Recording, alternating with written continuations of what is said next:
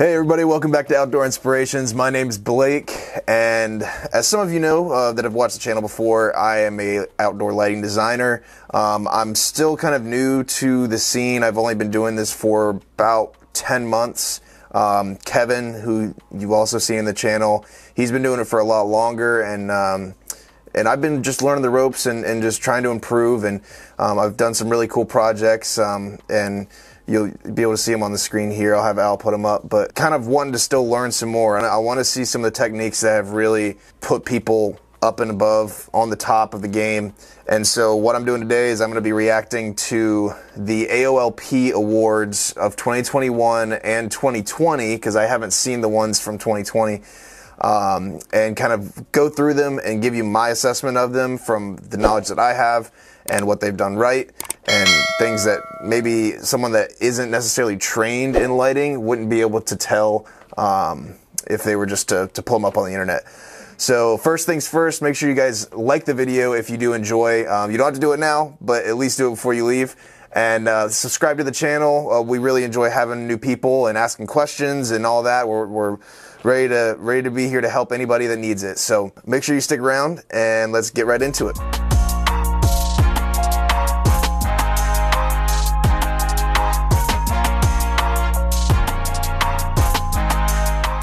So if you guys want to look at these pictures yourselves, this is the AOLP website here, and you can just go to awards and AOLP Lighting Awards. So that's where I'm at right here. Unfortunately, it doesn't look like it has who won it, which kind of stinks, but we're going to go through them anyway. This first one. So obviously, huge, beautiful house. It's huge, Tom, huge! They did a really good job of uplighting really close and grazing, so you still get a lot of the detail of the stone. You get those shadows working in with the light. A big thing with lighting design is if you're backed out too far and you're shining up against the house, you're washing it out and you're losing all the detail in the house. Especially with a stone house like this, you want to make sure that you're still keeping that detail and showcasing the beautiful house. So that's the first thing that I really can tell. I mean, obviously the photography is beautiful too. Whoever's company this is, I mean, they have a really good photographer. You get the nice blue sky, but that's besides the point. Looks like we got some path lights that are bordering this this driveway entrance area. Got some washes on the wall here. So you have the trees behind the wall. You don't have the fixture behind the wall, but the tree's so close to the wall that you're able to do some uplights from the inside and be able to grab everything. They may have some downlighting. I can't tell. I don't think they do, just because if they did, that there would be moonlighting, a moonlighting effect here in the middle. And so I think it is all just uplighting. And then here it looks like, if we zoom in real close, there's some step lights that are most likely hardscape type lights where they had to drill into the front face of the stone steps, and then those lights shine down. And then they have a couple evergreens here in the front that they also put some uplights on. But yeah, I mean, this is just, it's incredible. So would you look at this? This is actually our company's Bull Outdoor Lighting, our award-winning lighting design here. So I can tell you a little bit more in detail. This is before I got here, but I know this is a 25 fixture system. There's a couple more pictures that they only show the one here, but there's some trees that have some lights up front, a bunch of crepe myrtles, some uplighting on those. One of my favorite parts of this project is they have these black doors on this white house, and it's this modern farm style house. So I really like the style of this house. This is, if I were to build a house right now, this is probably the style that I would go with. And so what we did was go in with some core drills, which we usually do around the garage doors. But normally what we'll do is we'll center them on the garage door, and it'll give that V shape, and you'll get to see the garage door. Usually it's a lighter color, if it's white, or maybe a gray or something like that. I like the look of it. But when you have this black door here, you get all the light soaked up by the black door, the black paint. because black doesn't reflect as well as white does. And so what we did instead was we bordered the edges of the door. So it frames it in nicely. You get a dark spot in the middle, but it doesn't seem out of place. And so I really like that, and how Kevin was the one to design this and implement it. It looks awesome. So yeah, that's enough. I don't want to talk too much about our stuff because I don't want to seem like we're bragging or anything, but that's the one thing that I would highlight there is those dark doors and what we did over there. All right, so this one, well, first of all, this picture's awesome. Like the reflection in the lake / pond or whatever this is insane. And I like how it seems like that they used more 3000 Kelvin or maybe even higher on this project. Usually what we do is we use 2700 Kelvin, which Kelvin, if you don't know, is the warmth of the light. So 2700 is more of a warm, amberish color. And then when you get up, it's more of that white, like when you get up to 5000 Kelvin, it's like the pure white, like commercial lighting type of thing, right? And so here, to me, it could just be the editing in the photo. They look pretty cool in Kelvin temperature, but it looks awesome. Usually we'll do 2700, like I said, on trees and stuff in landscape wise, but this looks awesome. And it looks like it's on either a golf course or maybe they just have lakefront property, and I don't know where this is, but man, this is awesome. I don't know. It looks like they have a couple of downlights out of the trees as well. I don't know if that's just some lighting from the light down below going up, or if that looks like it's a hot spot right there. So maybe they have some downlights, which, oh yeah, so that right there's a downlight there. So that's perfect, yeah, because you can see you got some awesome light coming down. And and there's a dock, so yeah, that makes sense. So they have some light coming around on the dock. You'll be able to see at night, go out on the dock, go fishing or night swimming or whatever. Man, that's awesome. Oh man. Okay, so this is really cool. This looks like Lord of the Rings. An old I don't even know what you call it. Lord of the Rings. Like water, looks like a water wheel right here. So some kind of old mill or factory or something. I don't know. I guess refurbished, maybe, that this being used as maybe a restaurant or some kind of business, maybe the behind a restaurant or something. That's the only thing I could think of. But you got some lights on the inside of the water, and it looks like it's making the water like liquid gold running down. That is so awesome. And you got some uplights here, obviously. It looks like a wash light that's just highlighting some of the stone around the side. You still get some darkness and some shadow, and I mean that looks really good. And then you highlight this little wooden structure here on the side as well. So you're getting that the real rustic feel with it, where you have the landscaping that you're highlighting, and then you have this old building. I mean that's killer, man.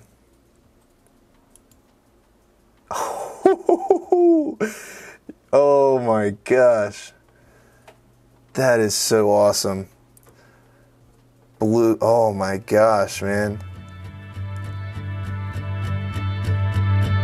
Sorry, I just have to soak this up. So looks like we have, instead of just like a blue-green light, like you can get just blue-green bulbs that give you sort of that color. But what they did here is they had separate blues and greens all throughout this wooded area, and that effect looks awesome. You get really good blending. They're not overlapping very much, and I mean, you don't get too much dark area either. It's not like you have green over here, then it's dark, and then it's blue over here. It blends really nicely. Man, this is awesome. Oh, geez. I don't even know what to say about this. That's so cool. So one thing that I like to talk to customers about is sometimes less light is more. And so that's what I see in this right here. You have, from my eyes, there's not many lights. What I can tell is you have one light here under this little Japanese maple, and then you have downlights out of this huge tree behind this little shack. And then maybe some downlights over this pergola area. But I mean, it does exactly what it needs to do. So my thoughts are this is mainly for safety, because downlighting is a lot of times for safety, but you also get this awesome feeling of, I mean, that you have a full moon just sitting right over top of you. And that's what I see in this, and that's fantastic. It's a little, if for an untrained eye, it's a little lackluster, and I'm not saying by any means that it's like the best project I've ever seen. It's a nice project. But if you don't know what you're looking for in this picture, you're just like, oh, there's no lights. What are you talking about? But you have to be able to see. It looks like over here on the right side too, maybe there's some uplights in the trees over to the side, or maybe some downlights or something over there as well. But yeah, I mean, that's pretty cool. And I love lighting around pools. Pools are, I mean, I love going out to the pool in the summer, obviously. I mean, everyone does. Who doesn't? And if I were to have a pool that had lighting like this, I mean, landscaping too. I mean, the landscaping is beautiful. But lighting like this, being able to go out at night, you have the pool glowing blue, and then you have just this whole thing. It's encompassing you. It's almost like you're in a room outside. And gosh, that's awesome. It looks like they didn't do anything too crazy in this right here. I mean, I see path lights here staggered. You have up lights, obviously, but I don't know if I can't tell if there's any down lights. It looks like what they did just to illuminate the ground is use these path lights. And yeah, I mean, the glow from the pool gives you some ambient light here in the middle. But yeah, I mean, that's awesome. It looks like over here on the right side, they have a pergola or something. There might be some downlights coming out of there. I think I see a little hot spot there. So that looks like that's it for 2021. But I do want to hop into 2020 and just check out some of the stuff from last year. Okay, so this does show who it is and everything. So, see, best of show. This is best of show of 2020. And I'm sure there's a lot more pictures that came with this, because when you do your submission for the AOLP awards, you have to do a whole presentation, basically. So you have a bunch of pictures and explanations on kind of what you had to do and different fixtures that you used, amount of fixtures, all that kind of stuff. And so I'm sure there's more than just this picture. It looks like what they did was they put some spotlights on risers, went across the stone here, kind of back and forth. And man, this is awesome. We got the house up here, it looks like, or some kind of structure, maybe some downlighting. Yeah, downlighting hotspots there. But yeah, no, it looks awesome. Really, really nice. So actually, this one is a project that was done by one of our friends through a group that we have online with a bunch of outdoor lighting professionals. His name's Anthony, and his company, California Outdoor Lighting, excuse me. They do really good work, and so this is a killer. Look at that moonlighting, man. That is awesome. I mean, like, it's full coverage of the moonlighting, and it's perfectly placed. You have so much. Oh my gosh, that's awesome. And then perfectly lit, huge tree. They had to at least done 3 or 4 fixtures on that tree to be able to get that much light. Along with the downlights coming down, you're getting a lot more coverage that way as well. You got the downlights coming out over here, so you have some intersecting areas where you have lights coming from either side. On the house, it looks like they didn't overdo it, which is perfect. I mean, they did, looks like uplights on these posts here all the way around. It looks like a ranch style house, so it's low and long, and so maybe a couple lights up top. I can see some gutters right here. So they're just getting kind of a wash on the house. And then, yeah, I mean, God, that's awesome. That's really cool. Oh, man. So this is the small residential. So this is the same category that we won this year. And you see the detail of the stone. Like, I mean, so if you look closely, you can see the placement of these fixtures is really close, and the closer you get, the more of that detail that you get out of the stone, like I said before. And these guys did it, man. I mean, God, there's so much detail in that stone, and it's a regular stone too. It's not like it's a brick where it's really uniform or anything like that. That's really cool. This almost looks like an English style cottage or something. Nice uplighting and everything. So it looks like they combined a little bit of new age technology with the Stone Age technology right here. They got some fire, some tiki torches going on right here, just to get a little bit more of a tropical feel, I guess, or something like that. I mean, if you're sitting out here on these sofas, I mean, that'd be awesome. You got some awesome uplighting. It looks like that's in water, so maybe that's downlighting. Or it's shooting across. Maybe they have it on the bank here. No, yeah, because it's not downlighting, so it definitely has to be they're shooting across to grab the light there. They probably have a couple different angles where they're coming in with some really high-powered, high lumen output fixtures, and nice warm color. That's definitely 2700. Even with the editing, it's most likely 2700. But yeah, that's awesome. All right, and I don't know much about holiday lighting, but this looks really good. I really like the when they border the peaks like this. You're not doing too much. You're not hanging a bunch of lights all down the front and doing every single one. I mean, you really are. I like simplicity when it comes to holiday lighting. Holiday lighting, people go way above what they really should, but this is really nice and balanced. And I really like this. The colors in between here and there on the trees, but then you have the normal warm white colors. I mean, yeah, that's really cool. Thank you guys for watching. If you enjoyed, please leave a like for us and hit the subscribe button. If you like these kind of videos, just let us know down in the comments below, or if you have any questions on lighting design, just do that as well.